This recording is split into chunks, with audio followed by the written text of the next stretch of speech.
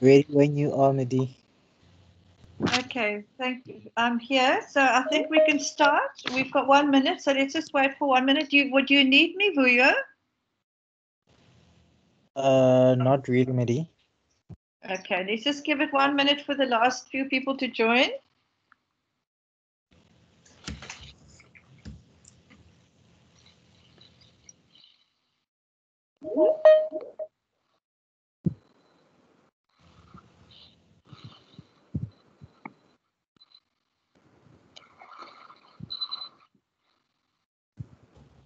Okay, it's 1 o'clock, so let's start. Welcome everybody, and thank you.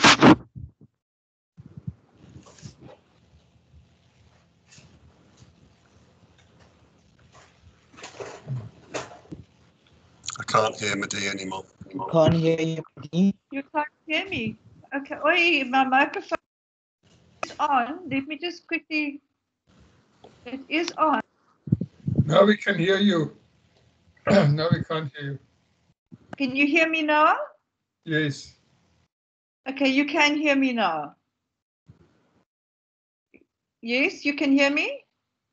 Yes. Yes. Okay, great. Yes, Thank you. Okay. No, so I just was saying welcome everybody on the Saturday afternoon for joining us for this lecture on this terribly important topic. I'm going to be introducing Professor Marc Mendelson now. And it really is a great, great privilege to have Professor Mendelson take time out of his extremely busy schedule to not only prepare this lecture, but to give it to us. So let me tell you about him. He is Professor of Infectious Diseases and Head of the Division of Infectious Diseases and HIV Medicine at Groote Schuur Hospital, which is part of the University of Cape Town. He trained in infectious diseases in Cambridge and undertook postdoctoral work on TB at the Rockefeller University in New York before moving to UCT in 2001. His area of expertise is national and international policy relating to antimicrobial resistance, and he is the chair of the Ministerial Advisory Committee on Antimicrobial Resistance. He led the clinical response to COVID-19 at Groote Schuur Hospital and was chair of the Clinicians Group of the first Ministerial Advisory Committee on COVID-19. He continues to advise the Minister of Health and is as a member of this current committee. He is the immediate past president of the International Society for Infectious Diseases and the Federation of Infectious Diseases Society of Southern Africa. Please give Professor Mendelson a warm welcome. Thank you. Thanks very much indeed, Mehdi, and thank you for giving me this opportunity to speak today. And it's nice to meet everybody on the call. Thank you for taking the time out of your day to come and join this discussion. I'm going to share my screen, and as I do that, I'm very cognizant of the fact that there's a fairly wide breadth of people, experience, and knowledge on the call, on this talk. Mehdi, can you just ensure that you can see my slides? We can see your slides. We can see Lovely. your slides, and we can see you. And in fact, I need to disappear. Thank you. Okay, thanks very much. Okay, so yes, this really is an enormous topic, I think, as everybody can appreciate, and you know, it's difficult when trying to prepare a talk like this to try and balance the sort of clinical and scientific aspects with it for everybody. So while some of the slides will be very much in the frame of a scientific presentation, I'm going to try and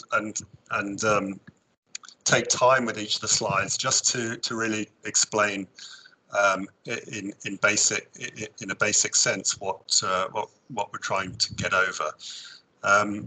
And you know, what I'm going to do is really split into two parts. And the other important thing I think to say is that I'm going to try and leave, you know, quite a time for questions and discussion, because it is such an enormous topic, and there's so much interest in the media, so many different parts of this problem are in the public domain, and everybody's going to have their own issues and questions, particularly when it comes to the second part of the talk. So there should be ample time for discussion.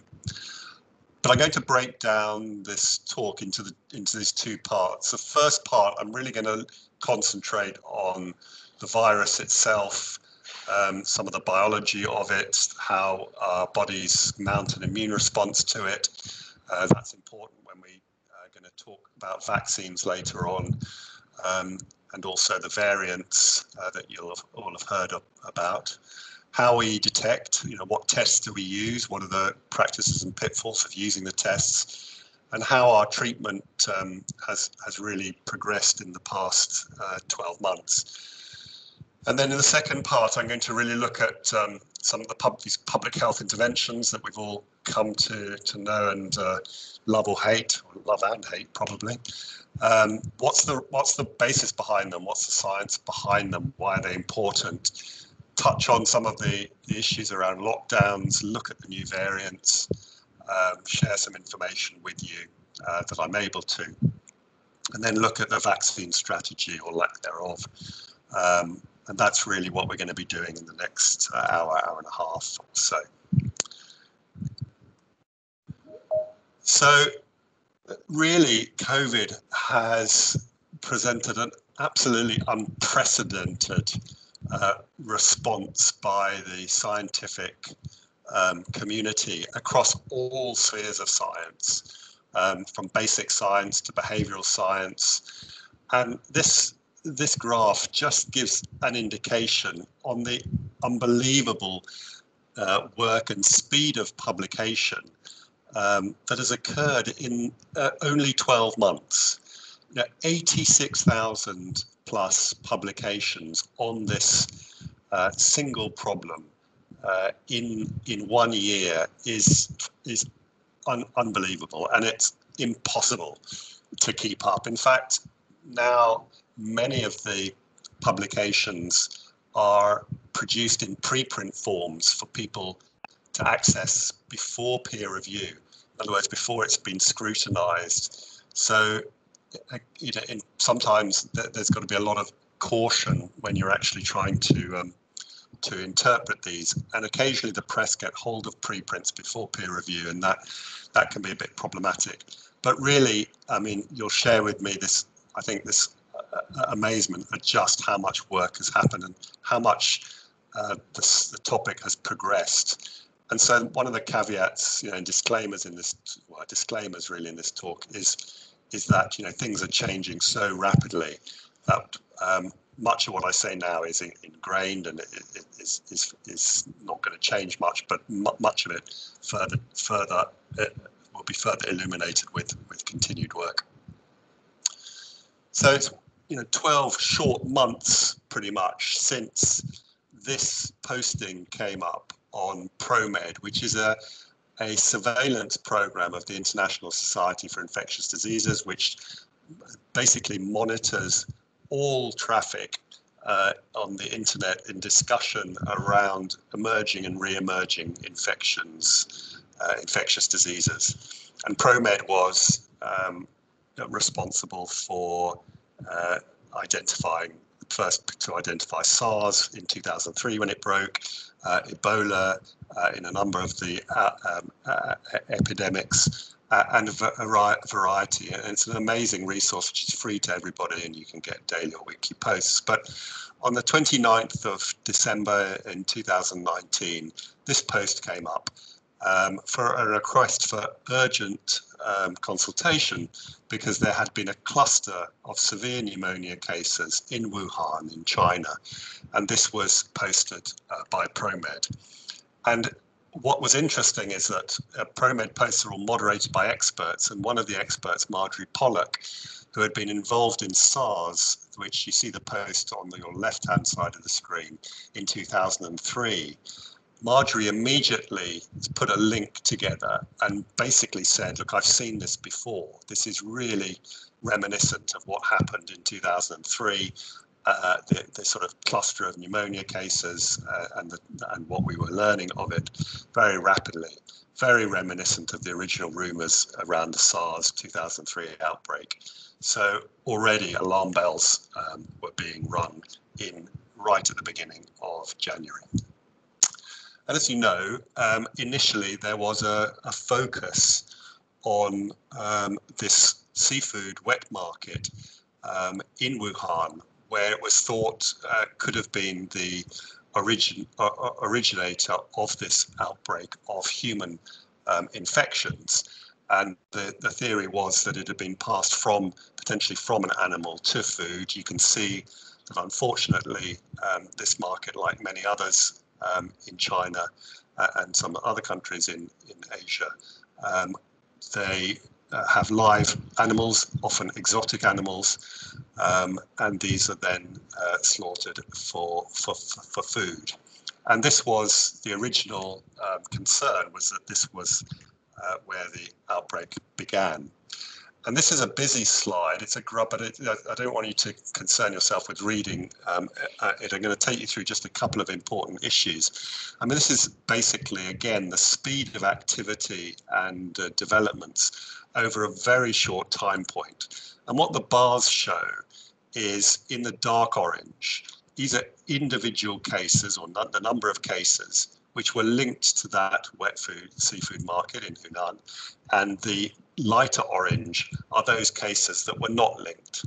And if you go to the sort of left-hand side of this graph, you'll see that even on the sort of 7th, 10th, 13th of December, there were already cases that were diagnosed retrospectively that were nothing to do with this seafood market.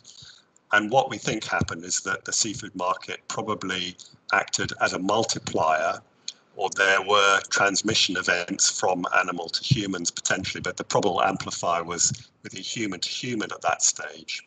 And then the seafood market really became much of a muchness because you started to get community spread within Wuhan.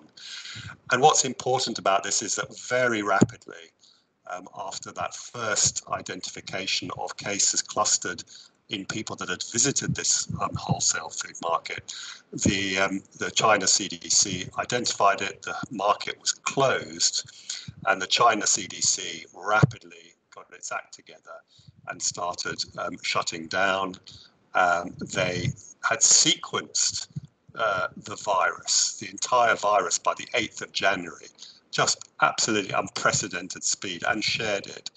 And they had developed a diagnostic test, the first PCR test. Reagents were provided, again, around the 10th of January. And then, as you know, they started to lock down and try to control the outbreak. So there was really unprecedented speed. And again, you know, although the seafood market was the initial focus of attention, it was clear that there was human transmission prior, or there were transmission events involving humans prior to anything to do with the seafood market. Very quickly, the origin of this virus was suggested by, if you take the virus, if you're able to isolate the virus, you can sequence it. You can basically read its genetic code. Like all living organisms, there's a genetic code, and it reads like a book, a sequence of letters. And you can basically, with modern day computing, be able to line up these sequences, and you can compare them to other sequences in the database of similar viruses that had been obtained from different sources. And bats, as you know, are a common source of viruses. They've been involved particularly in these other coronaviruses, SARS in 2003 and the Middle East respiratory syndrome virus, MERS in Saudi Arabia. And what they showed in red on this sort of phylogenetic tree that you see on the right-hand side is that these 2019 novel coronaviruses were closest linked to a bat virus, the bat coronavirus RATG13. What they also showed in this very colourful panel on your left is that the receptor that the virus binds to in human cells and actually in other mammalian cells was a receptor that we call ACE2, angiotensin converting enzyme 2. It's basically, if you think of a lock and key, the lock is the ACE2 receptor, sits on our cells. The key is the virus, fits in, locks, and then opens up so that the virus gets into the cell and can replicate and do its worst. So again, this was incredibly rapid in January, and it points to the fact that this virus is of probable bat origin.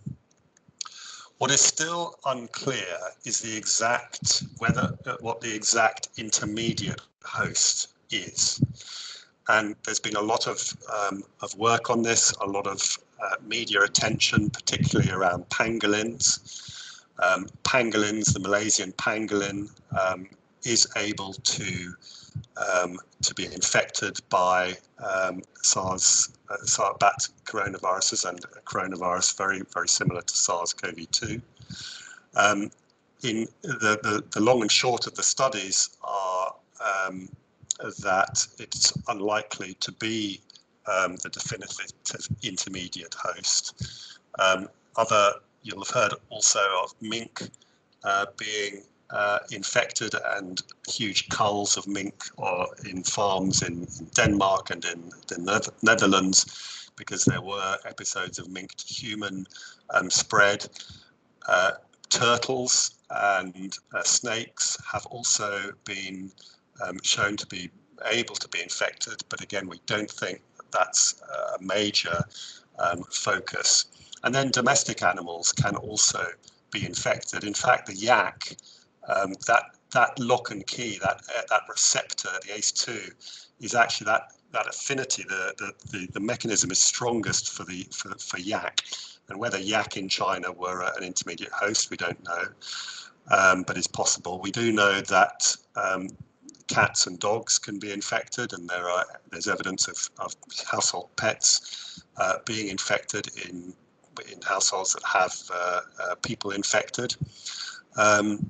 And even we know lions and tigers have been infected, but I don't think that that's a major host. We certainly hope it's not, because lions and tigers aren't generally domesticated and are. Yeah. But so there may be these intermediate hosts and then humans, but the epidemic and the pandemic that we're now faced with is being driven by human-to-human transmission, and that is what we're seeing within this pandemic. There have also been reports of potential could this be a virus which was generated from a laboratory in China? The answer, I think, is absolutely not. And there is a WHO group who are awaiting. They were stopped recently from starting their work, but I think now that is going to go ahead, and that will be a collaborative work to try and really investigate the exact origins and transmission points in the initial outbreak in China. So that will obviously generate results, and we look forward to hearing more about that. So what about this virus? You'll all become accustomed to these projections or crown-like spikes, giving it its name, a coronavirus, on the surface of the virus. When you sort of do a cross-section of the virus, you can see that in the core is the genetic material of the virus, which is RNA. So we humans and many other species have DNA as our main genetic material. This virus is a single-stranded RNA virus.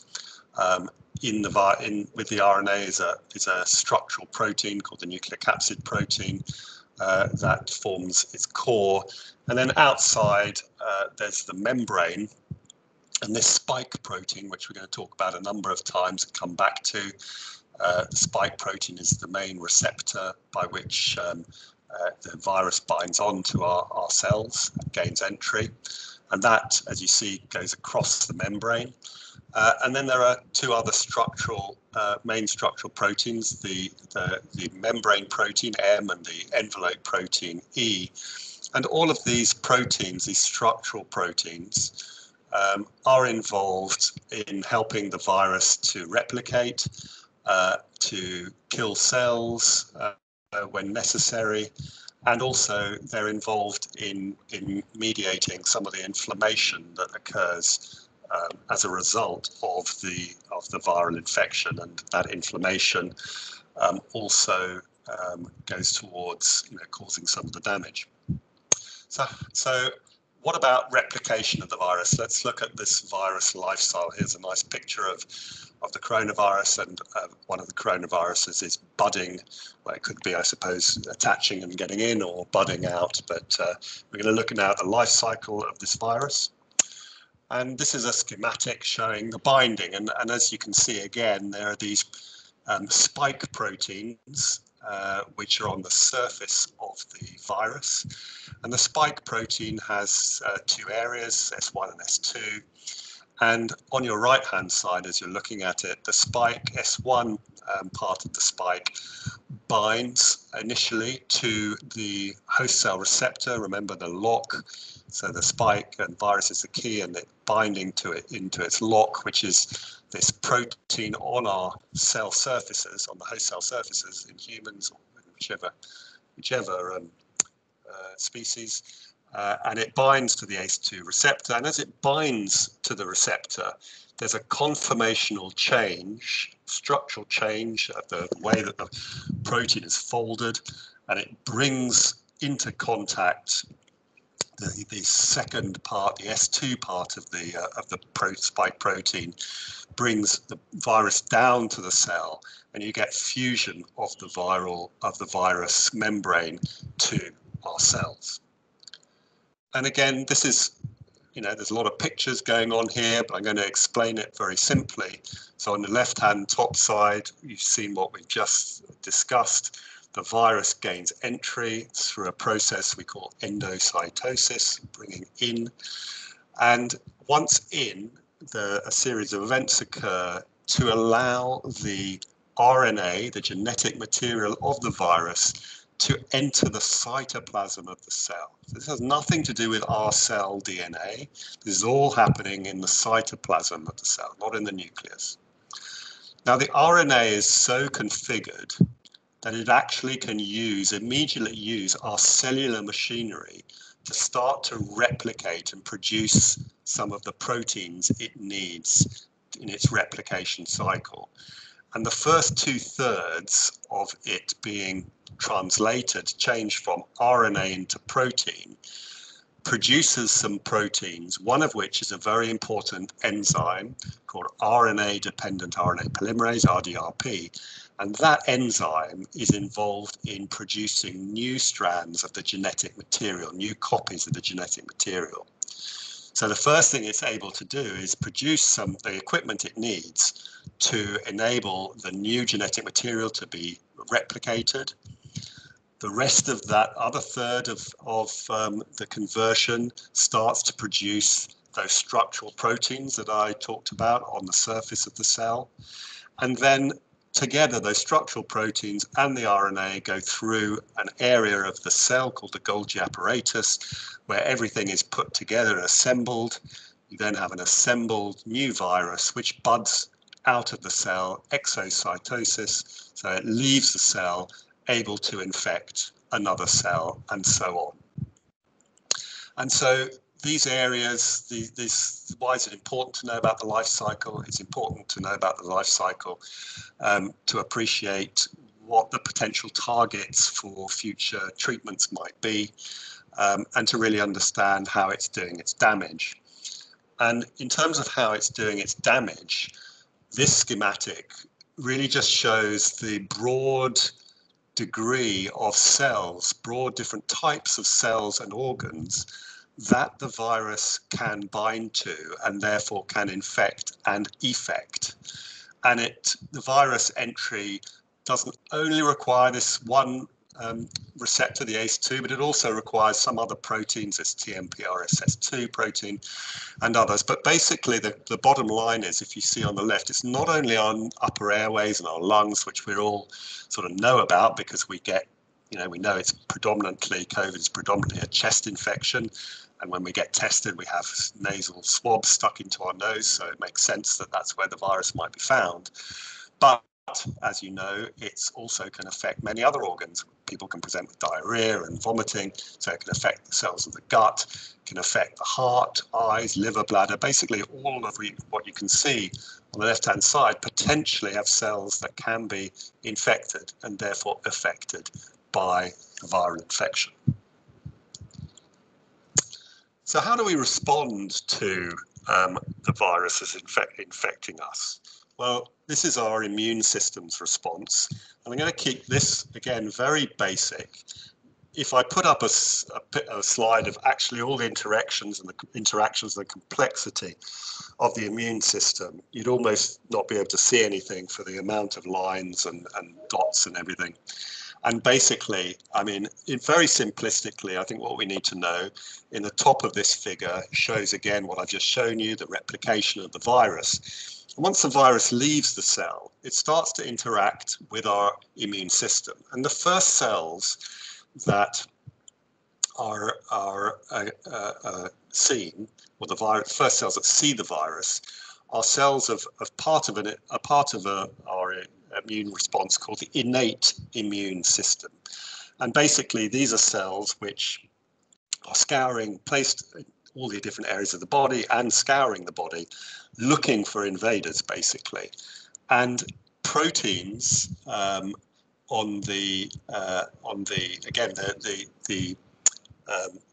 virus is able to get into these cells, and particularly a cell called the dendritic cell. This cell sits at epithelial surfaces, lungs, gut, skin. It basically recognizes a virus, internalizes it, cuts it up, and then it actually is able to place on its surface, in combination with important signalers for our immune system, other parts of the immune system, it displays these on the surface of the cell, basically saying, look, here I am, I've got a virus or a pathogen infecting me. And those proteins, in conjunction with these other important molecules, are recognized by what we call lymphocytes, and which there are T and B cells. The T cells, the helper T cells, these are important cells which help to orchestrate the next phase of the response, which we call adaptive. And the T cells can produce a particular type of T cell, a CD8 cytotoxic T cell, which recognizes virus-infected cells and can destroy it. And it also helps our B cells, a different type of cell, to produce antibodies. And antibodies are proteins which recognize specific sequences on proteins of the virus, bind to them, and stop the viruses infecting other cells. Now, this produces our immune response and to try and control the infection. At the same time, with time, some of the B and T cells are laid down as memory cells, so that if in the future we actually have another infection with the virus, our immune response can be speeded up, basically, because in the beginning you're starting de novo. Once you've got these memory cells, it's very much more rapid. And so the B cell, the T cell responses, the adaptive immune response, are important in trying to control the virus. And at the same time, there's lots of chemicals released, which we call cytokines and chemokines, which again help direct the response. But with cytokines can also cause some problems. And I'm going to come back to that when we talk about severity. But this is the basics of the immune response to the virus and how we control. And we'll come back to antibody responses in particular when we talk about neutralization and variants. And what we know, just this again, a complicated figure, but the bottom line is that we know that with antibodies, the recognition predominantly sits at a site on that spike protein. So if you take away, if you genetically modify the spike protein to take away a particular part of it, then antibodies won't neutralize. So we know that our largest amount of antibodies that actually try and control the infection are targeted at a specific site on this spike protein. And again, we'll come back to why that's important. If you are infected naturally with SARS-CoV-2, the virus causing COVID, does it provide protection? Well, this is a big question, how much protection for how long? And this is a big question that a lot of research groups are looking at. This was published about a week ago. It's a study called Siren from the UK where they've followed up healthcare workers who've been tested every 2 to 4 weeks for evidence of the virus, both by PCR and antibodies. And they looked over 12 months. And of 6,000 previously infected healthcare workers, there were only 44 reinfections, whereas in 14,000 without, there were 318 new infections, of which most were symptomatic. And basically what this study suggested was that if you're infected with SARS-CoV-2, you've probably got about an 85% protection, of people who are infected have protection in that from that natural infection. How long that natural protection lasts is open to question, but it's the studies to date certainly up to sort of 6 to 8 months probably, but there's a lot of individual variation and we'll come back to that as well. So I'm going to touch now on the spectrum of disease. As you know, once this virus gets in, the damage it can cause might be subclinical. In other words, we never know we are infected, but it doesn't cause a major clinical illness, and we call those people asymptomatic. Then there is a group who are defined as mild, and that doesn't mean that they're trivial symptoms. In fact, people with mild COVID can have extremely debilitating symptoms, but they are not people who have severe pneumonia requiring hospitalization. That's the third group, the severe group, that are hospitalized. And within that, there's a group that will go on to get critically ill and require ventilation and the necessity to be on intensive care units. So what about asymptomatic infection? I mean, how many people, what percentage of people actually are asymptomatically infected? There's been a lot of population-based studies which predict about 30 to 40% of people. But these studies are a bit problematic because the actual long-term follow-up to really be sure they're asymptomatic is poor. There was one study in a nursing home in the US which showed that although when they were tested, 27 people in that nursing home had no symptoms at all. Within the next 7 days, 24 of those people actually developed symptoms. So in other words, they were pre-symptomatic. So actually defining how many people are asymptomatic is problematic. And then the other thing to say is even if you have no symptoms at all, if we look very closely with advanced x-rays, even with normal x-rays, but with CT scanning in this study, a lot of people actually have some changes in the lungs. So even though you don't show symptoms, we know that the virus can cause effects in different organs. Slightly more, this is a meta-analysis, systematic review meta-analysis, and basically what it shows is that of all the studies so far looking at the number of asymptomatics in the community and transmission, is probably somewhere between 15 and 40%, I would say, if you take both types of studies together. Now, how many people who do get infected and show symptoms are going to be in those three different categories? Well, we know from a study in China of over 72,000 cases looking and trying to show this, that about 80% of people will not require hospitalization. A smaller percentage will require hospitalization, and then a smaller percentage even than that will be critically ill. So if you do get COVID, you are still most likely to have a mild infection if you do get symptoms. What are the risk factors for severity? This basically shows an adjusted hazard ratio plot for death. So anything on the right-hand side of that red line is an increased hazard. As you can see, men are more likely, and older age groups, but men are more likely than women to have the more severe COVID. As you know, with advancing age, the hazard ratio increases markedly. And then there are the comorbidities, pre-existing illnesses. In diabetes, the degree of severity of or paucity of control, in other words, more poorly controlled diabetics who have higher tests called the HbA1c will have a higher ratio, adjusted hazard ratio, in other words, more likely to get severe illness. People with chronic kidney disease. And then the big concern was in our HIV population. And what it suggests is if you have HIV, you've got about a 1.5 or to 2 hazard ratio for death, more severe. So what this tells us as well is if you do have comorbidities, particularly diabetes, it's a really good idea to try and get your control doing really well.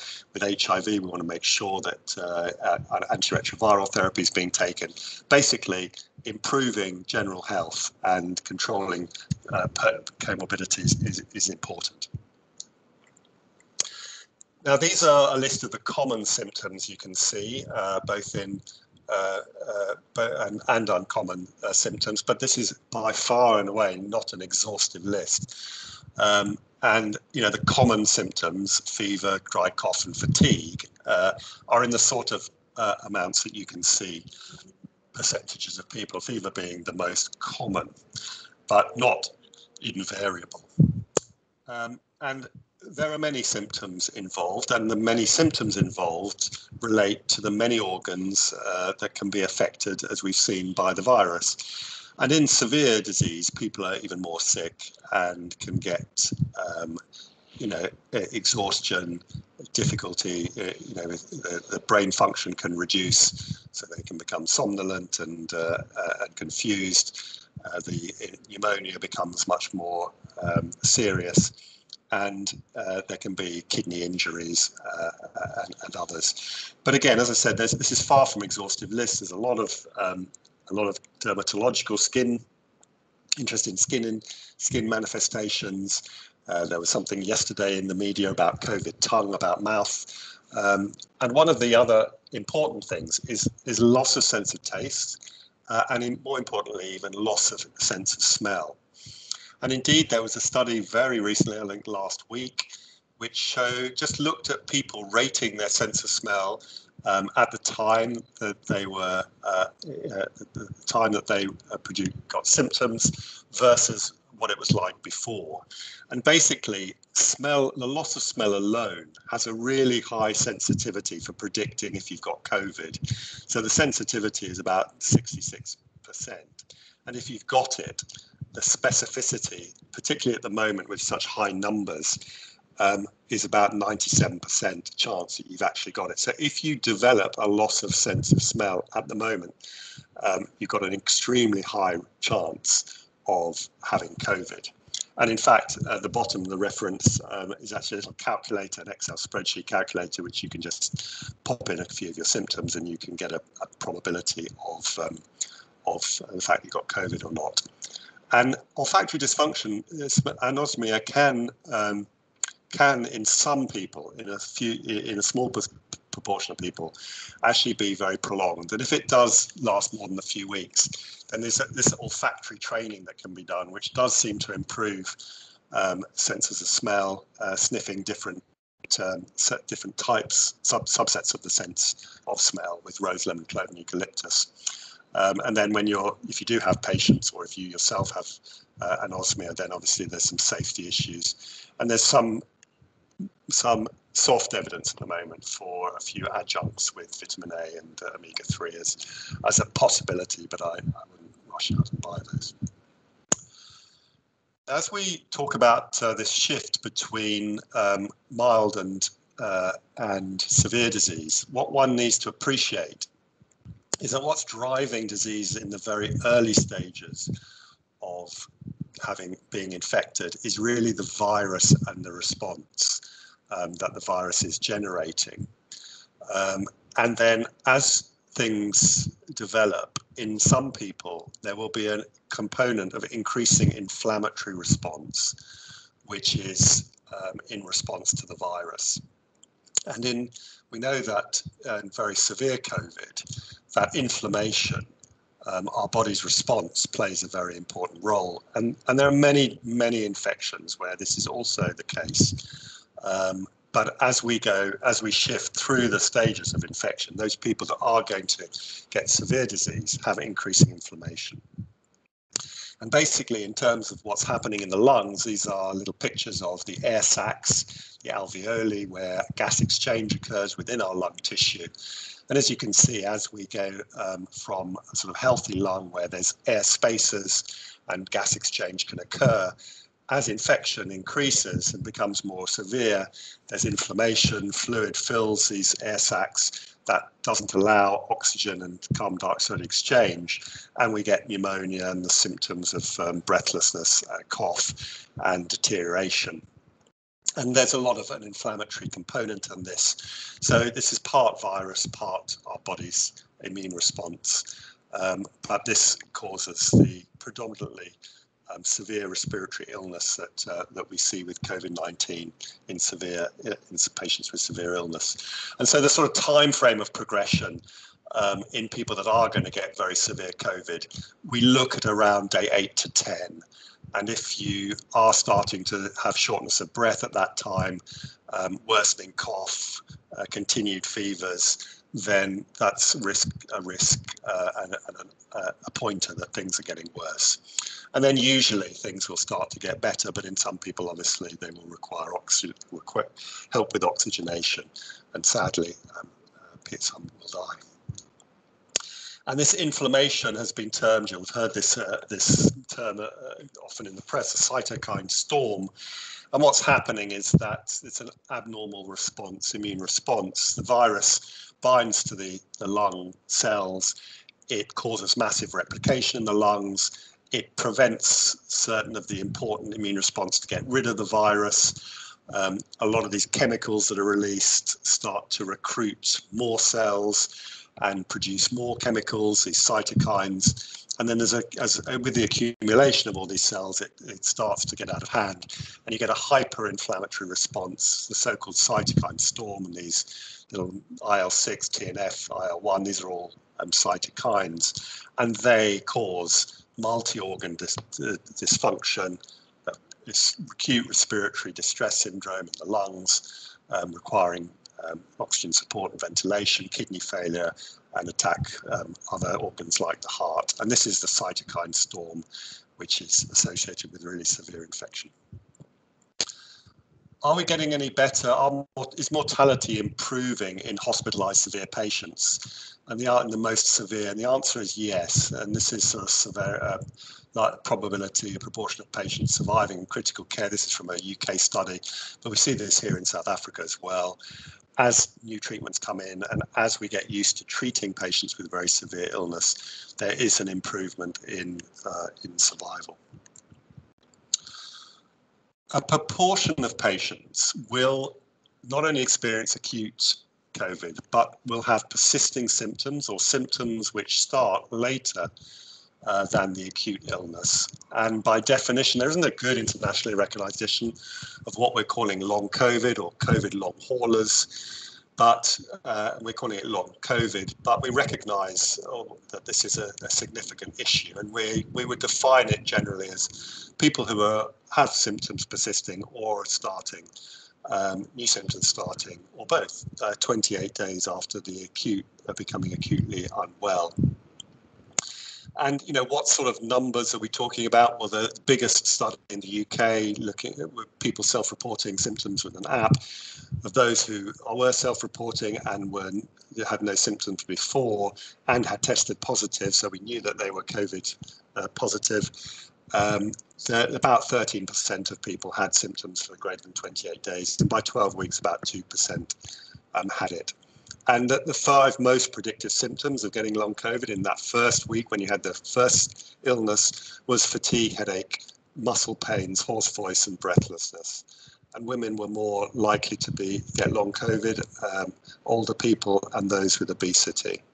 And if you had more than 5 symptoms in the acute infection in the first week of illness, you were 4 times more likely to develop long COVID. We don't know what the susceptibility factors are at the moment, but we do know that it can follow mild COVID just as easily as it can occur in severe COVID. Although, in fact, saying that, people with severe COVID are more likely to have long COVID signs. There's a very good publication in the British Medical Journal, which this graphic is taken from, looking at the management, how we would treat people with long COVID. Most people, the important thing to say is that despite these persistent and very often unpleasant and debilitating symptoms, the long-term outlook is positive. And most people, almost all people, will improve, and the time course is variable. And most people will be able to be managed just by a family practitioner, but some with more severe manifestations or specific manifestations may need referral to rehabilitation experts like physios and occupational therapy, etc. It's a very holistic approach that needs to be taken. It needs to recognise that long COVID does have psychological and psychiatric manifestations to mental health, as well as organic illnesses with different organs. And it's very much a mixed bag and difficult to predict what symptoms you're going to get or what symptoms you're not going to get. But people who are asymptomatic, whose symptoms totally go away, most people, almost all people, will not go on to have long COVID. This is really mainly in people who just have persisting, and it's a small percentage.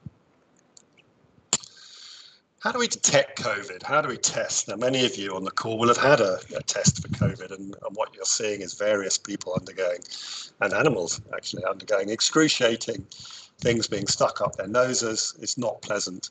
But basically, we need to understand how we detect COVID. There are sort of two types of tests. One type of test, one which actually detects the virus itself, and that's of 2 types. One is the PCR, and another is called the rapid antigen test. And then one type of test, the type of test that detects our immune response, which is the antibody test. Now, the tests, the PCR and the antigen test, both detect the virus. And the PCR detects the RNA, the genetic material, and the antigen test detects a protein on the surface, a structural protein on the surface. And both of them are detected in samples from our upper airways. That's when you have the swab taken, either from the nose or previously from the oropharynx, and even now from saliva. We know that saliva can now be used.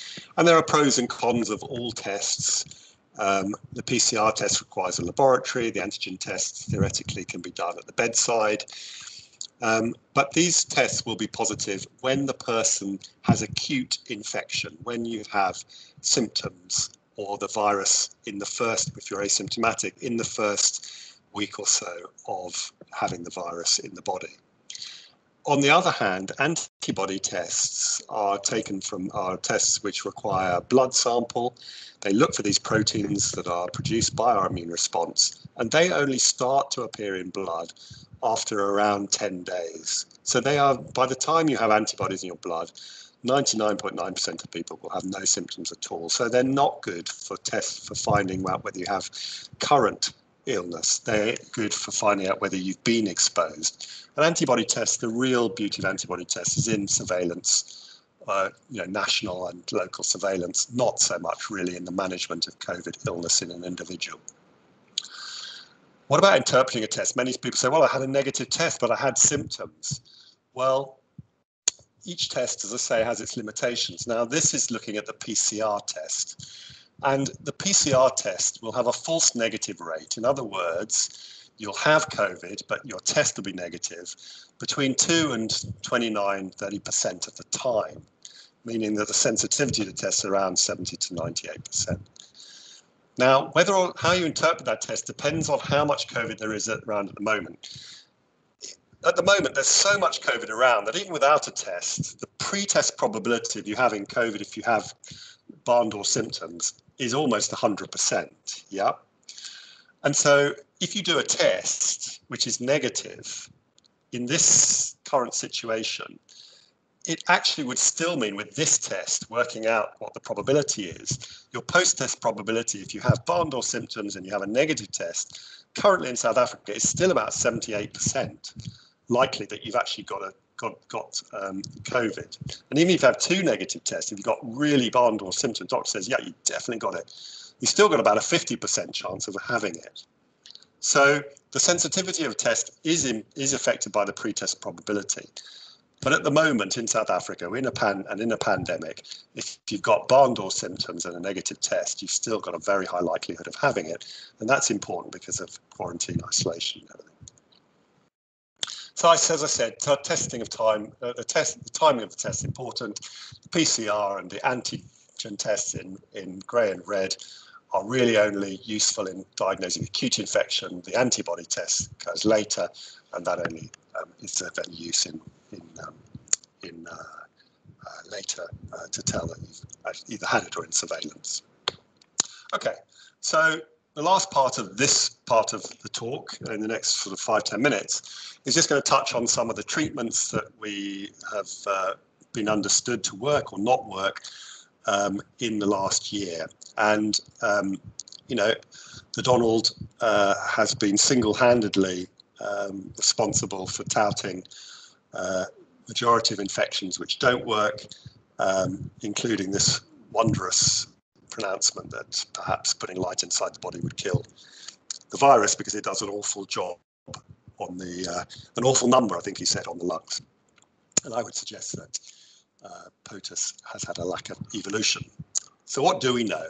Well, first thing we know is oxygen is king. And we know this, and it's not surprising because oxygen is required when oxygen exchange in the lungs because of the pneumonia is impaired. And that can be anything from just low flow nasal oxygen with these little things in the nose to a mask, a simple mask, which will deliver more oxygen, and then a special type of mask and bag where you're gaining much more oxygen delivery. And then short of putting a tube down into the lungs and helping with a mechanical ventilation with a ventilator, we now know the importance of delivering very high flow oxygen to patients with very severe COVID at high flow rates and humidifying it.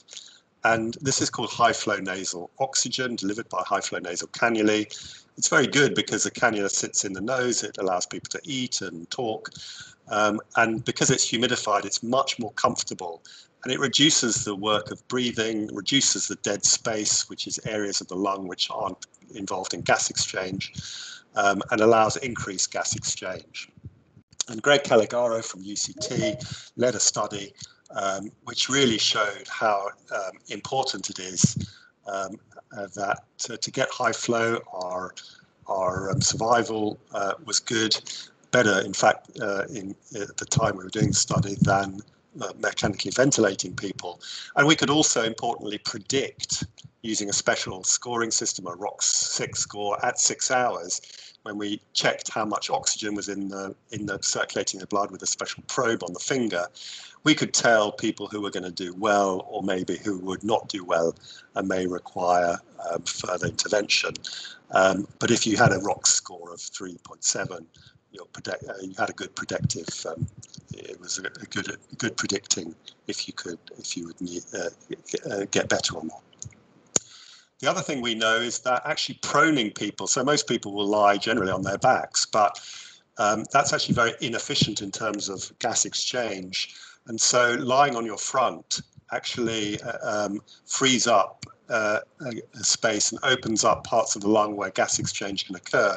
And what we found is that people's oxygen levels in blood will increase if you can get them on their front. So we do what's called conscious proning. That's been known in ICUs for a long time, but we now use it on the wards.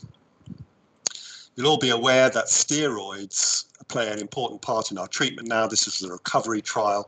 This is a forest plot. Anything on the left-hand side of the line at 1 suggests that dexamethasone acts better in the trials than usual standard of care, which is without the dexamethasone.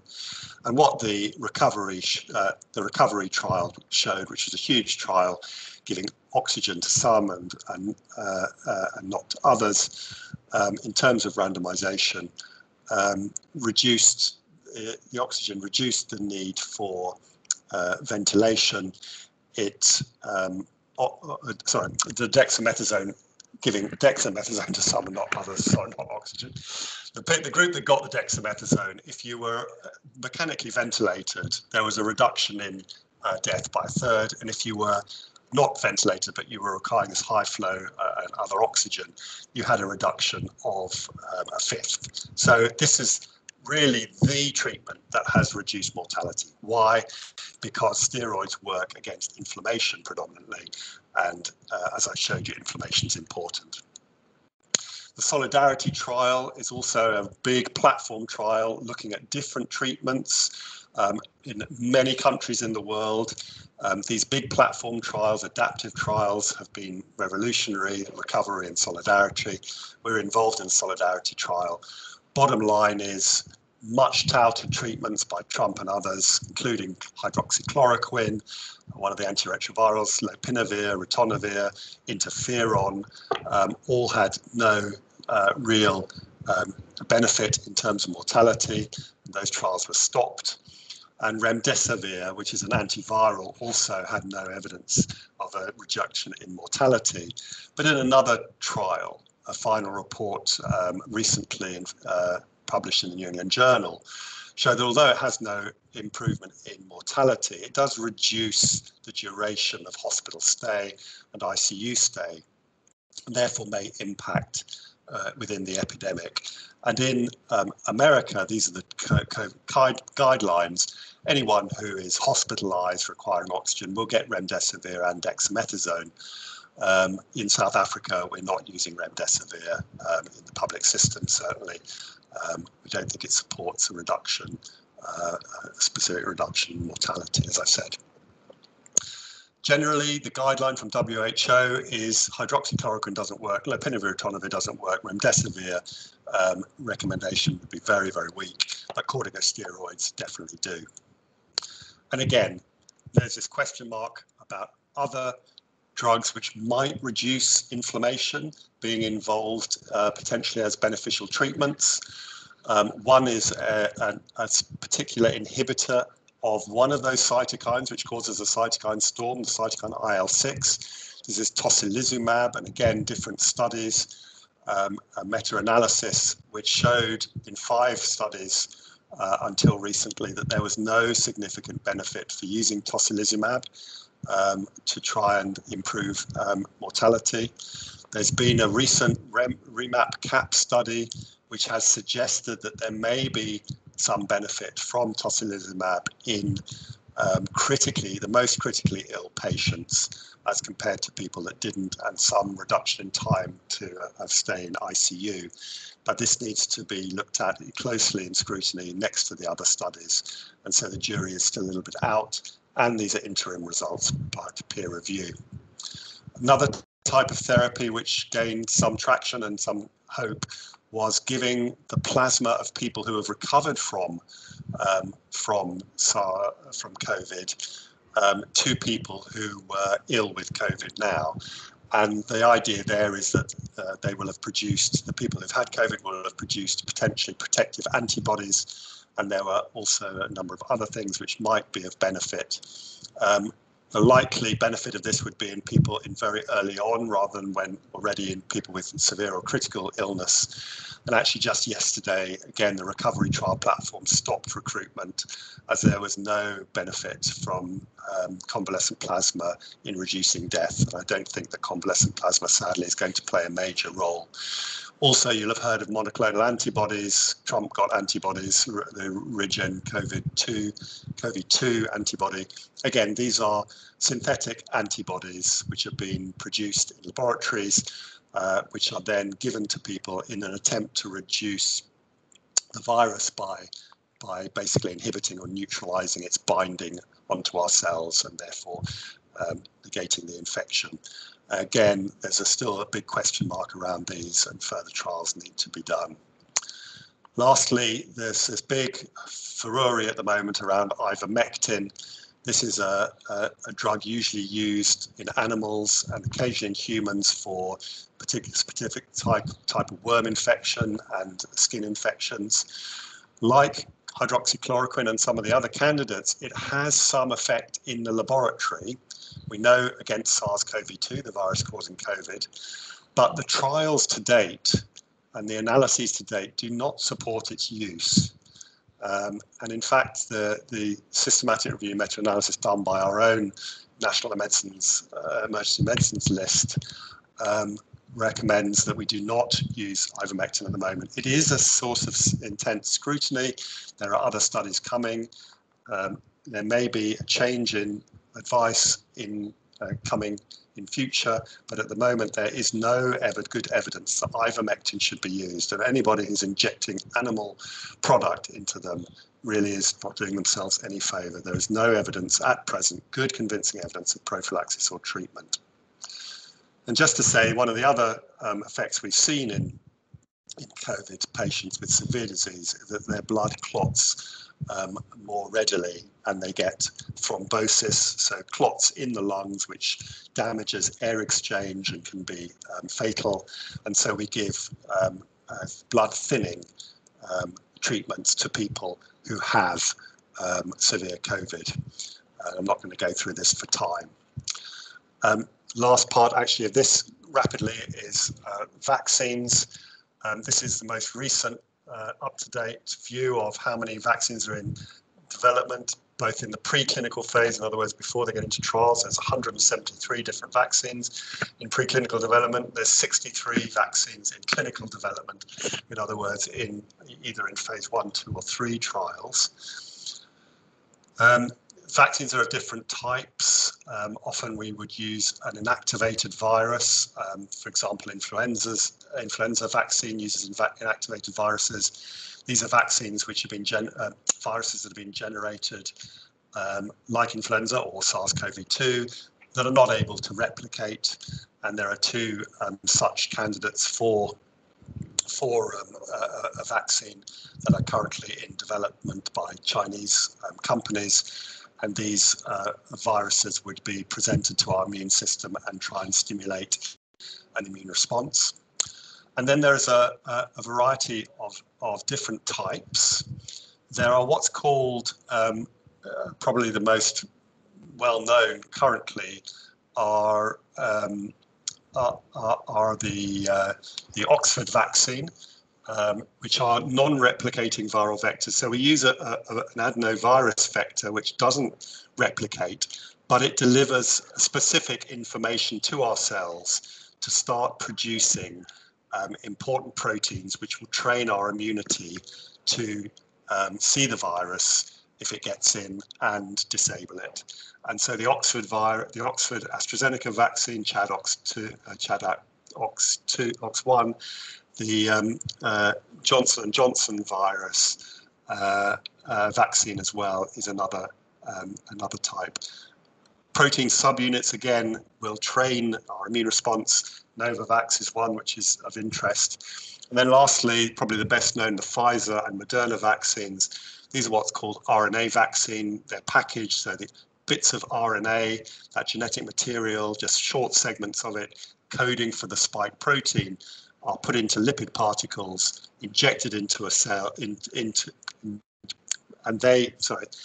they're injected, obviously vaccinated. We're vaccinated with these lipid-coated RNA containing RNA sequences. They get into our cells, and they use our cell machinery, as I explained to you initially, as to produce spike protein, which trains our immune system again to recognize the virus when it comes in the future.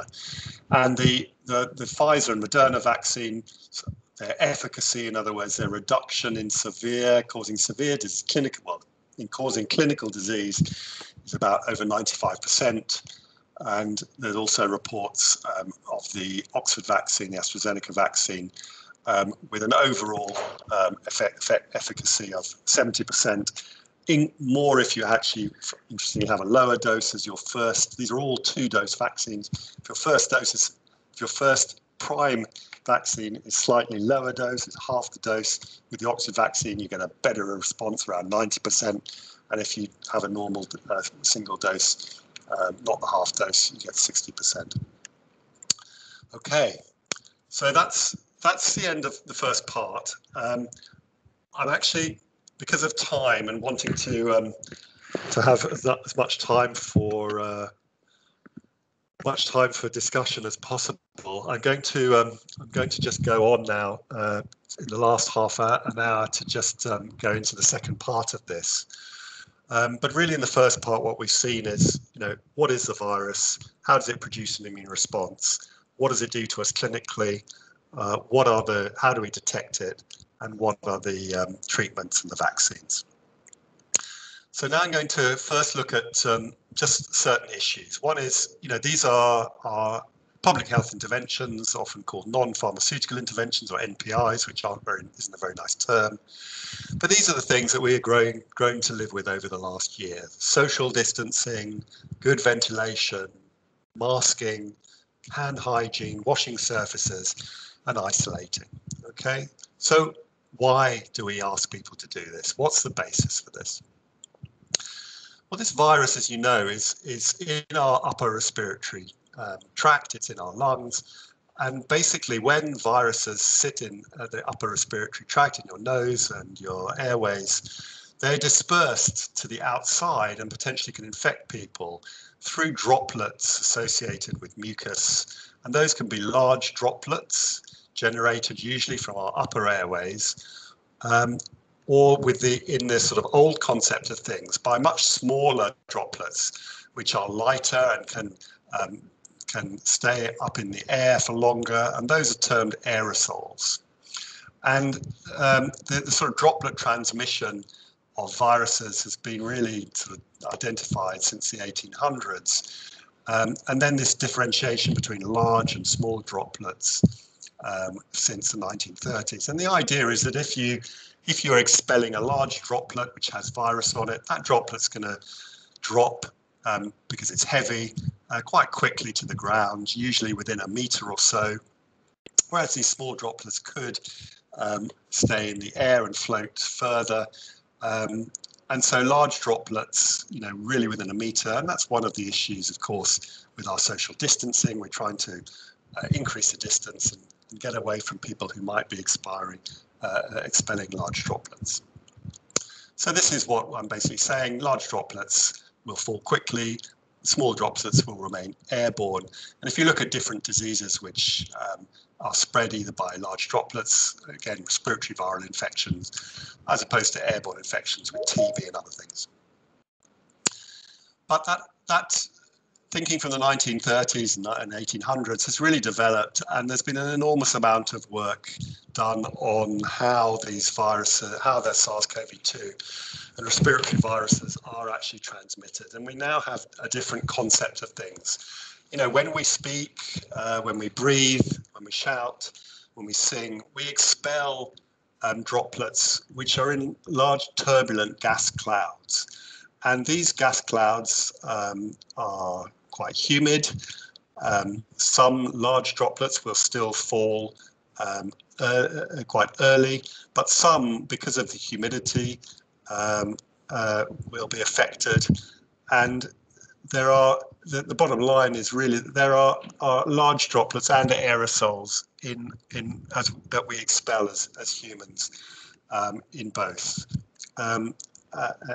in these turbulent gas clouds. Clinically, epidemiologically, there's evidence to support that the COVID is transmitted by these large droplets or contact transmission. Again, a very large number of cases. Look, the vast majority were within families in close proximity, not just going into big open spaces. These were very close proximity. The household infection rates were high. And this epidemiologically suggests that large droplets play a role. However, in some of the studies, particularly in hospitalized patients, SARS-CoV-2 has been found at remote areas of the room, not just near patient bedside, which would be large droplets, but in air fans on ceilings and on walls distant from the patient. So it does look as if SARS-CoV-2 can be transmitted by aerosols as well. Now, if you want to reduce aerosols, one of the ways to do that is to improve ventilation, because the more times the air is changed, the more it will dilute out small droplets. If you want to reduce transmission from large droplet spread, then you will reduce you will increase the distance you are from somebody. And also, because droplets drop onto surfaces with virus on it, you will clean surfaces and wash your hands well and commonly, because you want to reduce transmission of that virus to your mouth or nose where it can take hold. So this is the science behind, the concepts behind our use of masks, our use of social distancing, and good ventilation. Interestingly, the louder you speak, shown on the top left-hand panel in blue, in fact in B, the louder you speak, the more particles you produce. And in fact, there are people in the lower panels that are super emitters. These are probably the people that are super spreaders. So if they're either saying AAA or reading an English passage, most people will produce just relatively small numbers of particles, but some people will produce large numbers and are super emitters, and therefore will super spread. And again, this is one of the pieces of evidence behind super spreaders. Laboratory evidence, but it goes with epidemiological studies. So when are people most infectious? Well, the bottom line is that when you look at infectivity, people are most infectious in the 2 days before before symptoms occur, and in the first few days afterwards. And that's problematic because it says that you are most infectious about the time you become symptomatic in the 2 days beforehand, and therefore you don't know that you're actually transmitting. And this graph shows a CT value. It's the PCR value. The higher, the lower the number at the top, the more virus is around. And basically it shows that about almost 50%, half of all cases, secondary cases, had virus transmitted by people who were not yet symptomatic. The other important thing to do, this study in 9 patients looked at how long PCR, the test, was positive in people who had been hospitalized or had COVID. Not only how long the PCR was positive, but how long when they tried to grow the virus from patients over time. How long would people be able to grow virus? Now, how long would live virus be transmitted?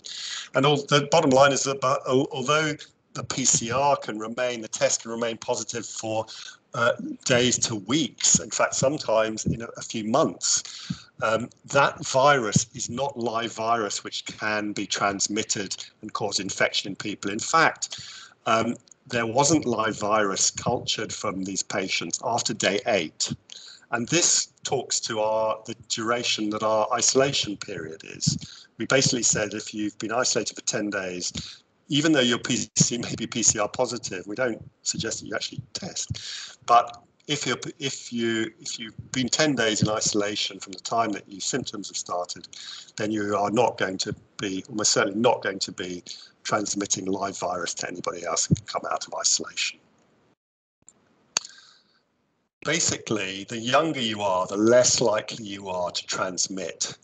And that talks to the amount of virus. So the younger people, if you're less than 20, not only less susceptible, but you're less likely to transmit. And again, this has been used as quite important in thinking about getting people back to school and universities. And that's, again, an important issue about transmission. What about masks? Well, there's all sorts, and I'm sure you have your favourite, from wearing 100 to wearing a bra cap. But do masks work? What's the idea behind them? Well, when you wear a mask, you have some inward protection. So when you inhale, when you breathe in, there's a pressure difference created, and the mask seals and reduces the amount getting into you. And if the seal's effective, it depends actually how good the mask is on protecting you, depends on the material that you have in the mask. Now, with cloth masks, the main issue of cloth masks, as you know, is to actually prevent transmission to others, not so much to prevent transmission to you. Whereas in the hospital environments, healthcare settings, we wear surgical masks and something called N95 masks, which have much greater filtering capacity. And that's important because we're trying to protect ourselves from people who have very high amounts of virus. There's also outward protection, potentially outward protection. These rather nice plots, you can see when this person is expelling out a breath forcefully, you can see these sort of eddy currents that are you can visualize with different types of mask. And on the top mask is a surgical mask, and the bottom panels is a tighter fitting N95. And actually there's less outward projection with the N95 than there is with the less fitting mask. But during explosive events, and particularly in hospitals, when you have people with these events, it's important that the healthcare workers in some instances will wear these masks. The other important thing is, even if you're wearing a mask, physical distancing, social distancing still is important. I mean, this shows very nicely that even if you're wearing a mask, if you have an exhalation, a high event, exhalation, a cough or a shout, then you are still going to produce particles, droplets that will get through the mask. And therefore, even if you're wearing masks, you must continue to socially distance. And there have been many studies on the efficacy of masks, but in the healthcare setting, this was one of the nicest. In the pink, pre-intervention without universal mask wearing, and the positivity rate in healthcare workers, and in the green, once all the healthcare workers were wearing masks, the number of cases dropped. And there's no doubt, either in the community or in the healthcare setting, that universal masking is critical prevention method. The role of fomites, in other words, on surfaces. The virus can survive on surfaces for different times, 8 hours for copper, cardboard about 24 hours, stainless steel and plastic about 48 to 72 hours. And that's why we suggest surfaces are cleaned regularly, particularly high impact surfaces like computer mice and computer keyboards, etc. But standard cleaning equipment, any bleach or chlorine, any alcohol will basically get rid of the virus on the surface, as long as the virus is clean. You can't sterilize a surface if you haven't got a clean surface. You have to clean the surface first and then sterilize it. In the hospitals, we wear all sorts of equipment, and the equipment has to be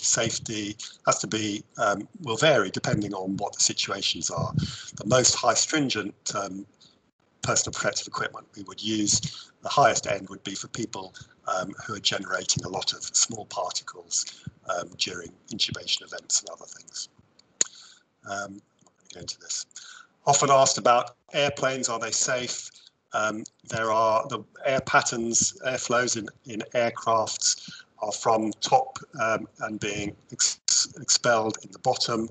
50% of the air is changed on each cycle. It goes through special HEPA filters, which will remove 99.7% of the microbes. And then there's mix with outside airs coming in, and inside airs being 50% of inside airs being recirculated. So you've got a very high number of air changes. And you can reduce transmission risk by screening people out before getting into the aircraft, the use of masks, hand hygiene, etc. if you wear a mask during travel, if you travel by air, wear a mask. Without a mask, as your exposure time increases, your infection probability increases, as shown in this graph. If you're wearing a mask, you decrease the infection probability. Pre-test screening, needing a test negative, is not 100% foolproof to mean that you are going to be on a flight where everybody's been tested negative and not going to get it. This flight from Dubai to Auckland, 18 hours with a stop for 2 hours in Kuala Lumpur. There was the people in blue, light blue and dark blue were 2 Swiss travelers who had tested negative 3 days before, came onto the flight, were pre-symptomatic. The one in light blue developed symptoms, I think, in the first day afterwards, and transmitted to the other people circled. And so this was a New Zealand study where they're very good at their epidemiology and their follow-up. So it's not fail-safe. So again, still use all these public health interventions. Okay, what about the SARS, this new variant, so-called, we won't use the term South African variant, I'll come back to why not later, but we term this variant's name we're currently using is 501YV2. It's a variant that we're all concerned about. What about it? Well, if you look at our epidemiological curve for the year, these are the number of cases by week, and you'll see we had it by different provinces. You'll see we had our peak in June, July, and then we had a nadir where we came off the peak at a period where we weren't seeing many infections, and then really come October, November, we started to see the second wave, and the red line shows the cumulative number of infections we have now in the country over 1.2 million cases. And in our provinces, again, exactly the same you're seeing, but you're seeing also that they're in the purple and the light and the royal blue, the Eastern Cape and the Western Cape. That second wave started earlier, particularly in the Eastern Cape. And one of the thoughts about this is because of mobility, particularly in the Western Cape. There was increased mobility in red, is more mobility than in blue. These are in different areas, each line across, so Cape Town Metro, Garden Route, GR, etc. During lockdown, there was very little mobility. As lockdown was eased, there was more mobility, particularly into the Garden Route and into neighbouring Eastern Cape. And this is one of the reasons we think why there was the second wave started in those areas and within the Eastern Cape, Nelson Mandela Bay Metro. In terms of deaths, we know that the deaths in confirmed cases currently around 35,000 in South Africa, but there's this excess deaths that are shown. These bars, grey bars, vertical bars, show the difference between what we're seeing and the predicted amount for the time of year. And you can see that in the first and second wave, we've increased the amount of excess deaths, and overall over the last year there have been 83,000 excess deaths, a lot of those being COVID. And if you look at the different areas in the country, the different provinces, the Eastern Cape excess deaths look as if it's plateauing. The Western Cape also, we hope, might be plateauing. We're not sure. There's always a delay. So although we're seeing a plateauing, we think now in the Western Cape, the deaths will be two or 3 weeks behind. But in KwaZulu-Natal and Gauteng, it's very much on the upward curve. The variant was first, this new variant 5012 was how we know it's there by fantastic work by Tulio de Oliveira leading it, and many people in KZN and all over the country in different laboratories. And basically the viruses that have been infecting people, we've been surveying, we've been able to get those viruses, we've been able to do gene sequencing on them of the whole genome, and we can read their sequences and see how they differ. And for the first months of the epidemic, you see different lineages, different strains predominating in South Africa until around September the 28th, where there was this new introduction. A proportion of the sequences started to be overwhelmingly this new variant 501V2. And now pretty much all infections, almost all infections in South Africa are this new variant.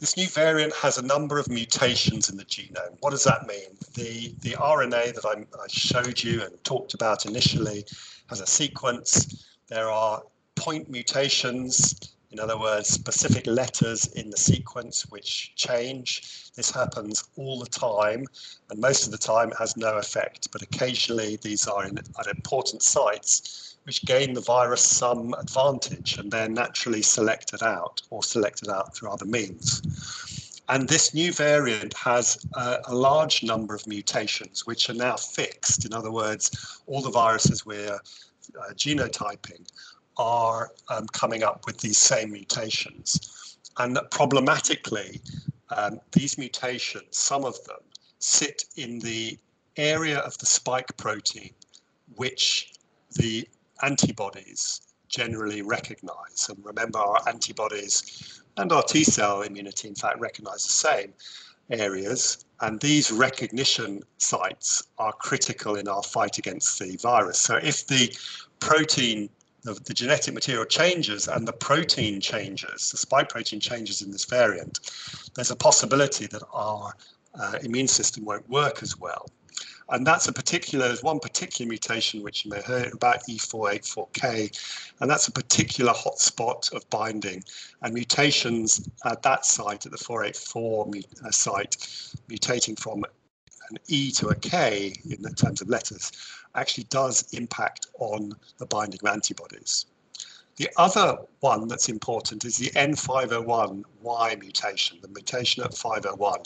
And that's also found in the UK variant and in a number of others. And what that does is it increases the strength of the binding of the virus to our ACE2 receptor, and it increases the virus, the amount of virus getting in, increases the amount of virus being produced, and therefore increases the amount of virus being expelled.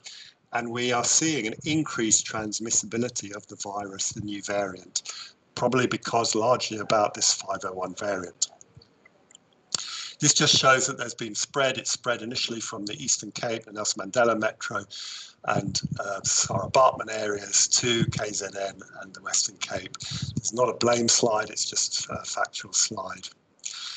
The UK, the variant that's in the UK, sorry, apologies, the 501YR variant has now been found in a number of different other countries, shown in blue.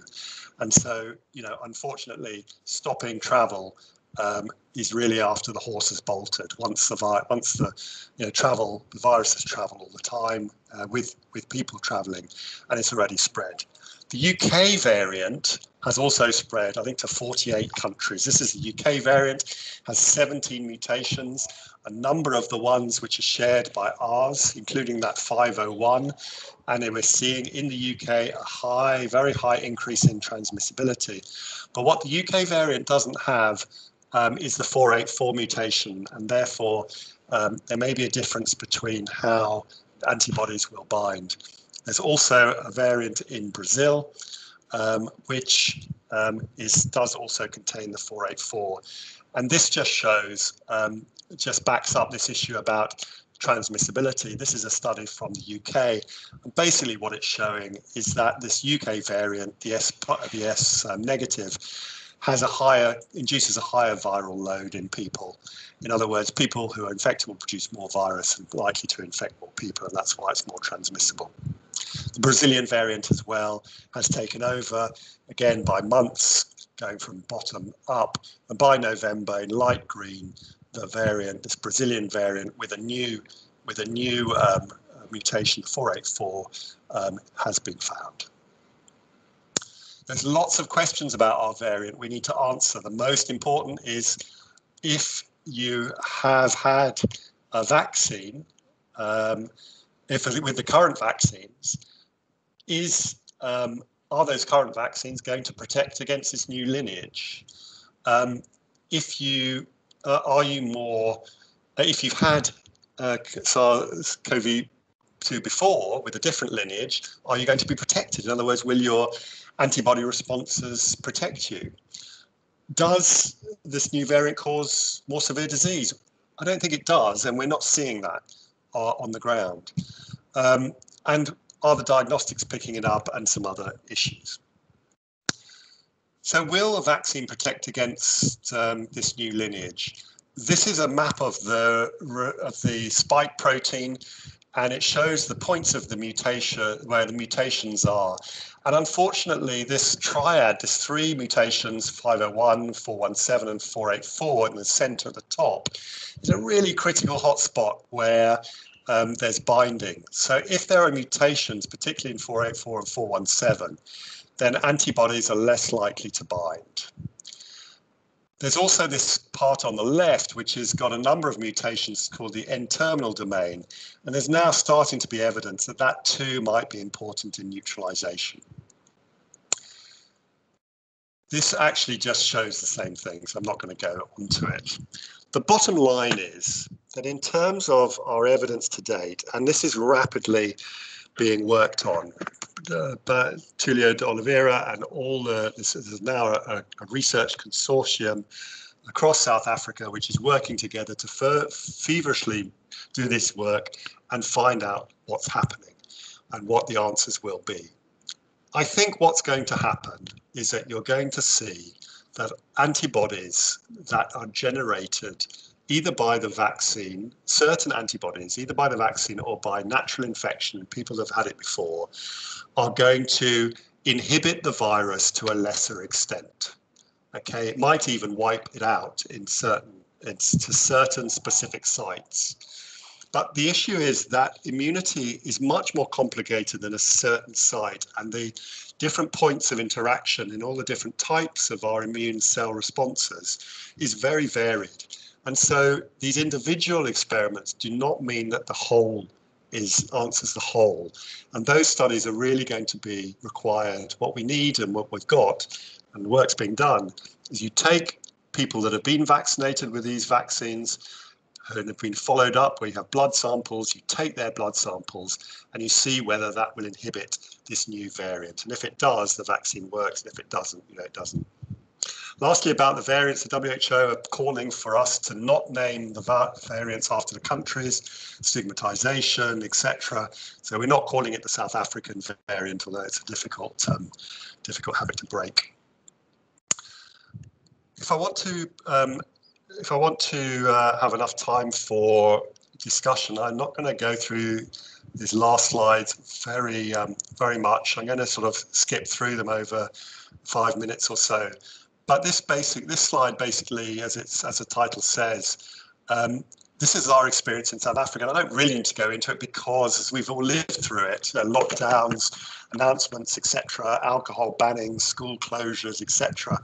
But it really introduces the issue about lockdowns and just a couple of things I wanted to highlight and bring out. A lot of people are very upset about the alcohol ban. Why do we ban? Well, why do we do anything in terms of lockdown, curfews, banning? What we're trying to do, the bottom line is, in a pandemic, you save the integrity of the health service. Now, alcohol equals trauma, which equals hospital admissions. And if you're overrun with increased numbers of COVID patients and you've got tons of trauma, your health system is under threat. And what this shows on each of the numbers, so in number 1, the amount of trauma was at a low level because the alcohol ban was in place. Then it was reinstated. At number 2, and this peaks are the numbers of trauma admissions on a 7-day rolling average. As you can see, as the alcohol restrictions were softened, the number of alcohol-related trauma admissions increase. And really, you have to ban alcohol, sadly, in the country because people will not moderate to turn off the trauma. And once you do, it turns off almost immediately. It seems equally, once you put alcohol back in, it turns it on within 24 hours. So unfortunately, you're going to have to resort to getting alcohol in different ways. This is one that we've tried to champion. Of course, it's not legal, but it's up to you. If you contact me later, I can give you the, oh no, it tells you how to get it. Good. First time round, we set up, most South African hospitals set up a service which focused almost entirely on COVID. We learnt that although this was successful in the end, and by the time we finished, there were about 500 different healthcare workers involved in the service at Goede Skeer, from medics, surgeons, obstetricians, psychiatrists, everybody, nurses, everybody was involved. If you dedicate a health system entirely to one thing, you're going to cause problems with everything else. And we know in South Africa that there was an appalling neglect of TB, HIV, vaccine, cancer, etc. So second time round, we've had to change things, and we haven't got that buy-in. And actually the stress on the people doing the work on the front line now in hospitals in South Africa is immense, because you have less people involved, because you're trying to continue services for other things. And that has merit. But when you hear about healthcare professionals being stressed, believe me, it's true. I'm not going to go into this for time. I'm going to finish on the government's vaccine rollout plan, because it's been a lot in the news, and Zapiro, as ever, hits the nail on the head. What a totally brilliant man. And this was, as you can see at the bottom, resembling the 2003 AIDS treatment plan, the same sort of cartoon. The bottom line is that our response has been slow, although it's now accelerating. There are various ways you can access vaccine. You can access vaccine by negotiations with pharmaceuticals directly through bilateral negotiations. And then there's this new body called the Access to COVID Tools Accelerator, ACTA, which is funded by various groups, including Global Fund. And the vaccine arm of it is something called COVAX, which is the Global Alliance in Vaccine Initiative, CEPI, and the WHO.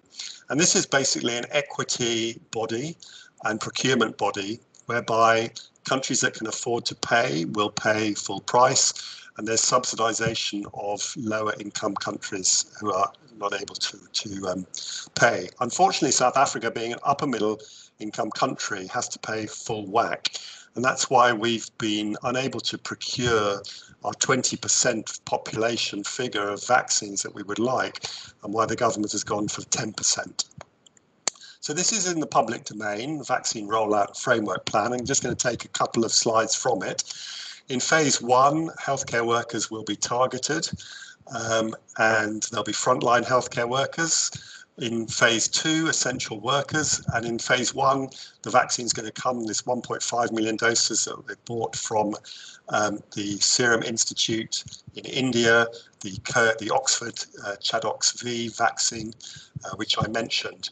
And that 1.5 million is meant to cover, that's 1.5 million doses, which is 750,000 people, which is meant to cover the healthcare workforce, which is over 1.2 million. Then in the second phase, the idea is you're going to get the vaccine from COVAX. COVAX, as I've said, is going to be 10% of our population, but I'll show you some figures in a minute. And the time frame is variable. It's going to be essential workers, and then everybody else in phase 3. Now, just putting a bit more detail on that, in phase 1, you're going to be vaccinating healthcare workers. The target population there is about 1.25 million.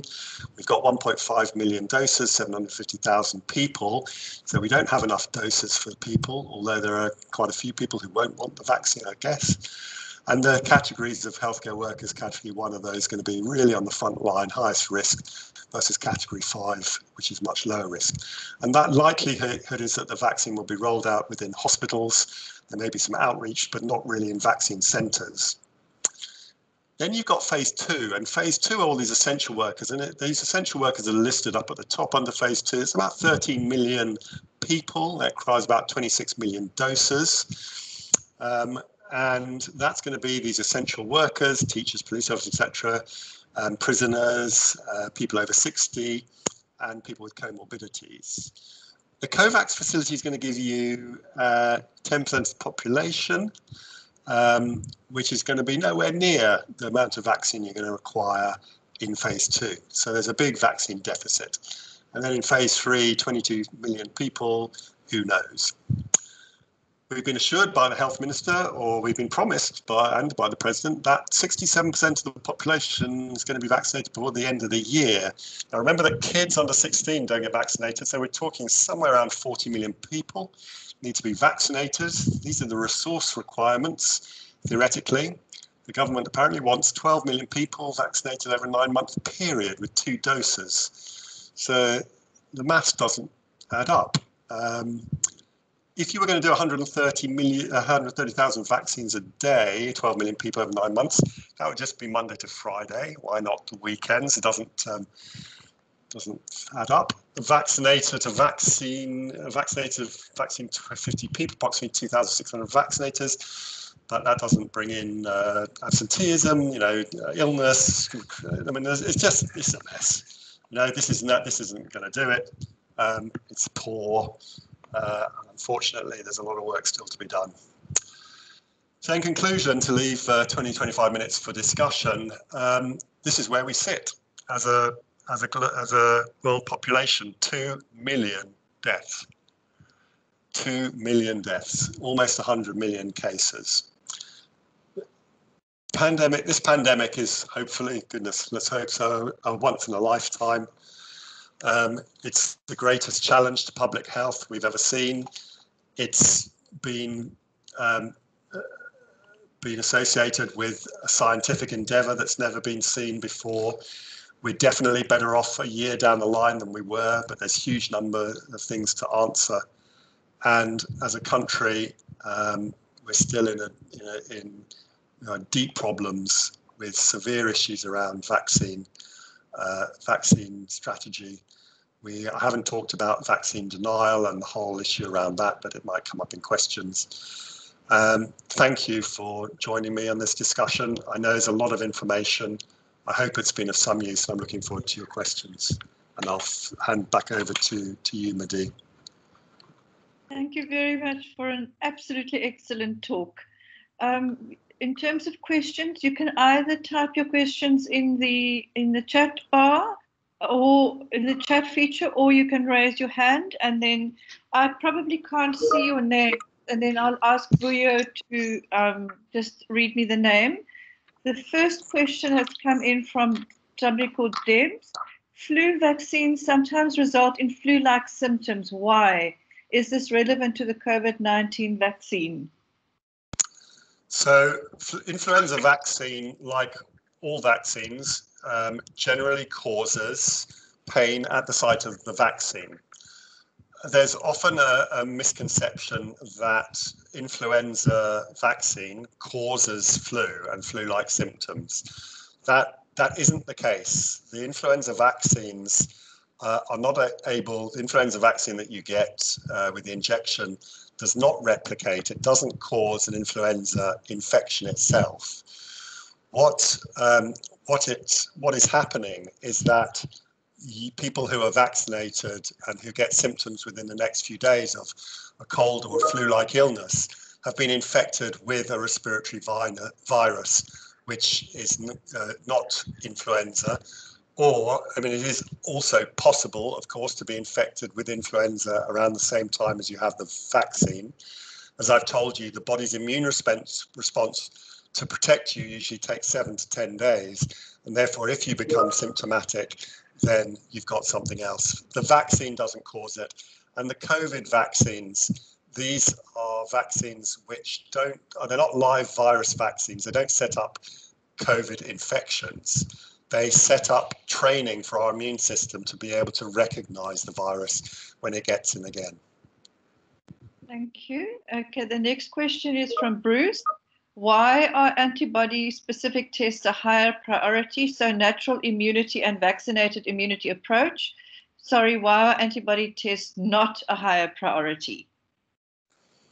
Bruce, I'm not sure what you mean by priority. Do you mean higher priority in how we as a country are managing the epidemic?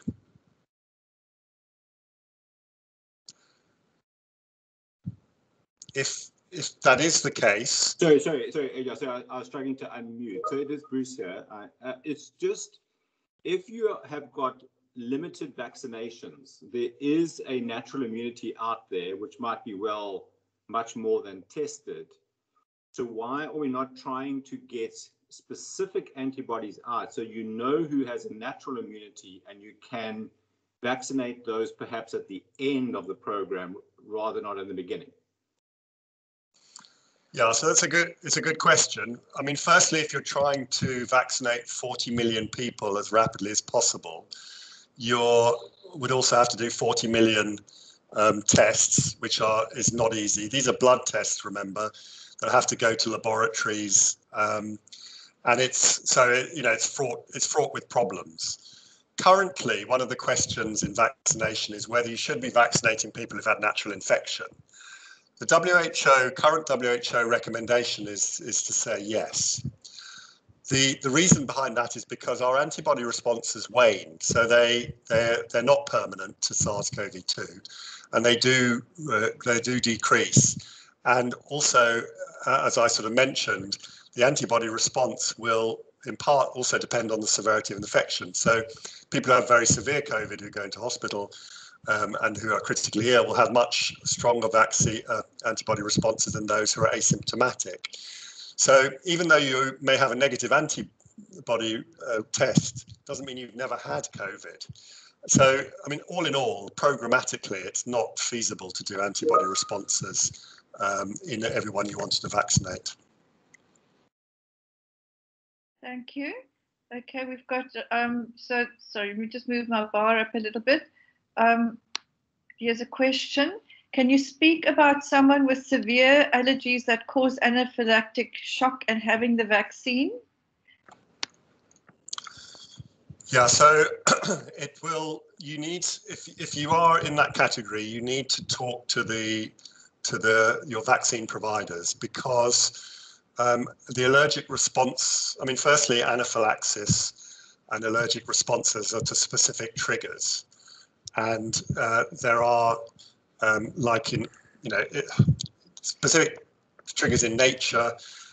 People that have peanut allergies, allergies to drugs, etc., can have anaphylactic, very life-threatening life-threatening responses.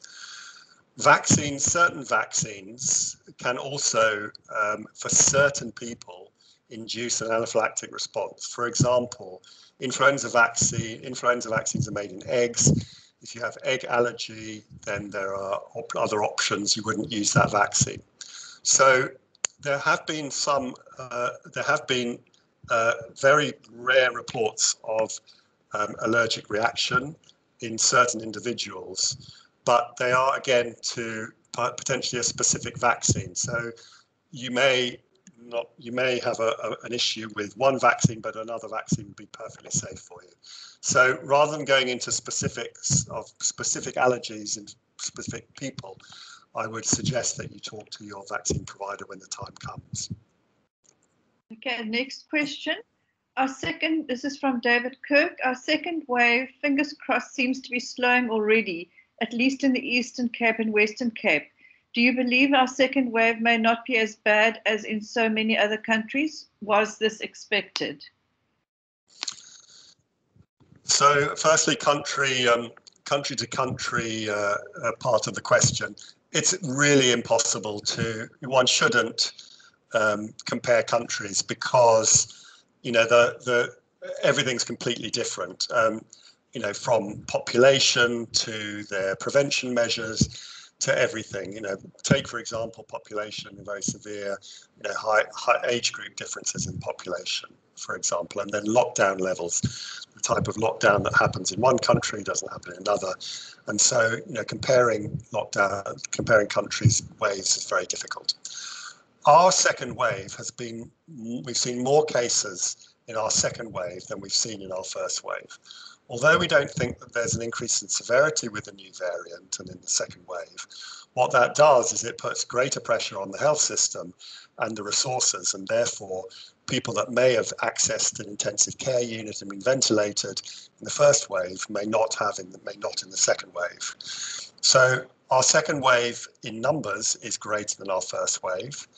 In severity it isn't, but in our outcome it may well be. That we need to wait to see. Was it predictable? Absolutely, 100% predictable, just as we're going to have a third and fourth wave. and possibly even more. I can't tell you how many waves we're going to have, but I can tell you, and I can't tell you that how high they're going to be or what they're going to look like, because it depends on so many factors. But without rapid vaccination of at least 2/3 of the population, or if not that, close to that with natural infection, we're not going to get to population immunity, which basically means that there's so many people in the population already infected and have immunity that the virus just can't take hold in enough people to continue its spread. Without that, we will see another wave. Okay, before I go back to the questions in the chat feature, I see a hand up whose name I can't see. Vuyo, can you see whose hand is up? There's no hand up, Mehdi. Okay. Is it Anna Stoddard, I think? Oh, there is a hand up now. Okay. It's Anna. Okay, Anna, do you want to ask your question?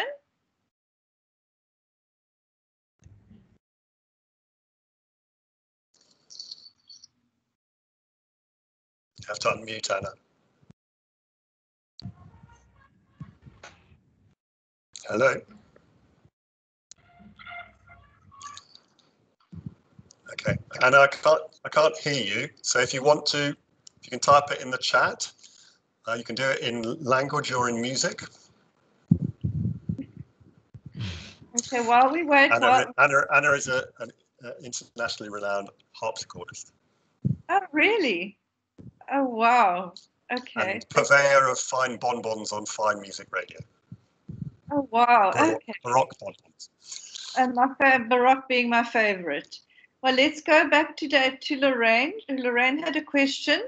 If we know that our antibodies in response to COVID only last 6 to 8 months, how long will our immune response last after being vaccinated? So the 6 to 8 months is what we know from studies so far. That's not the definite time frame. In most coronavirus infections, you do have a degree of protective immunity for 12 to 36 months. So it's unknown at the moment, because obviously we're only a year into this pandemic. So it's going to take a historical look at this to be absolutely sure. The other issue is, as I've said, that the antibody response can wane, and there's many decrease, and there's many factors that's dependent on. As I've said, including severity and our age. Unfortunately, as we get older, our immune systems undergo what's unfortunately called immunosenescence, which would be an aging process. So there are many factors which can impact, but if you've been naturally infected with COVID, if you've been symptomatic, and certainly if you've had severe infection, then I expect that you will have protective immunity for much longer than 8 months. Thank you. There's another question from David Kirk. An early slide showing adjusted hazard ratios seemed to suggest that those with asthma had lower risk. Is that right? Why is that? Yeah, it's a good question, and that was data from Western the Western Cape province. Was chronic obstructive pulmonary disease, so it included not just asthma. David, I don't want to give you the wrong information on this. I prefer to give you the right information. So if you contact me via email, marc.mendelson@uct.ac.za, then I will look into it further and come back to you on that. Thank you. I see a hand again, Vuyo. It's still Anna. Well, Anna, so, oh dear, we don't have Anna. And there's no typed message from Anna. Are there any other hands up, Vuyo, that you can see?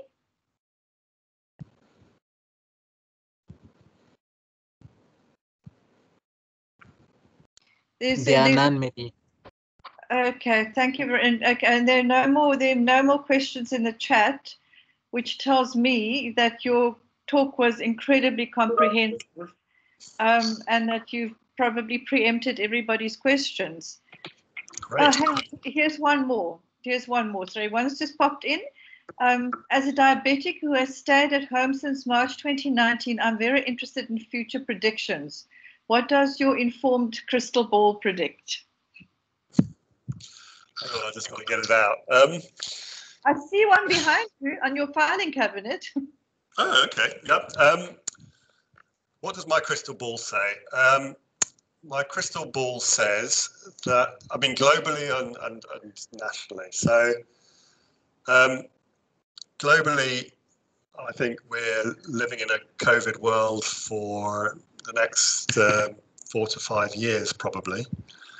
I think nationally, our vaccine, the whole mitigating this epidemic in truth and trying to get back to close to what we had before. I don't think we're ever likely to fully get back, perhaps, but who knows. I think that that we will see a number of different waves. I think in terms of vaccination, if we vaccinate 15 to 20% of the population by the end of the year, we're probably doing well.